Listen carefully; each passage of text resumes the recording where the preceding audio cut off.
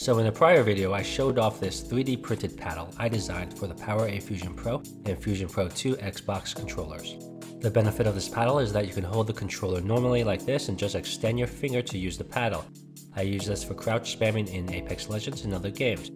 The paddles that come with the controller are good, but they take some time to get used to since you have to change your grip. Because it's plastic, this paddle needs to be replaced every few weeks, so I decided to 3D print a steel version using CraftCloud3D.com.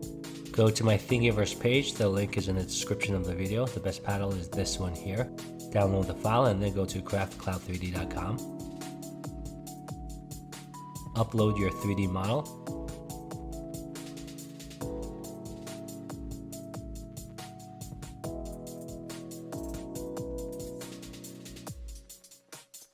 Select 3/16 steel and use SLS or DMLS 3D printing. They give you a few choices of providers, but it usually costs around $10 per paddle before shipping. You can get free shipping on your first order if you sign up for the newsletter. After ordering, you'll have your custom 3D printed metal paddle in about 2 weeks.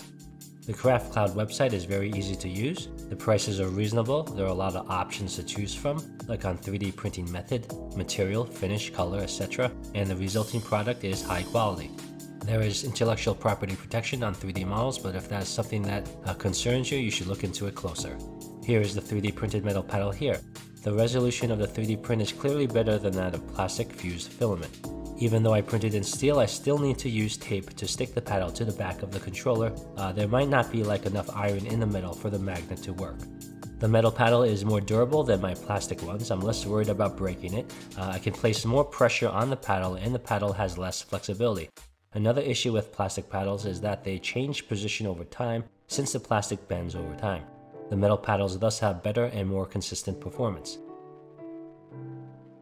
Thanks for watching. If you enjoyed this video, please subscribe.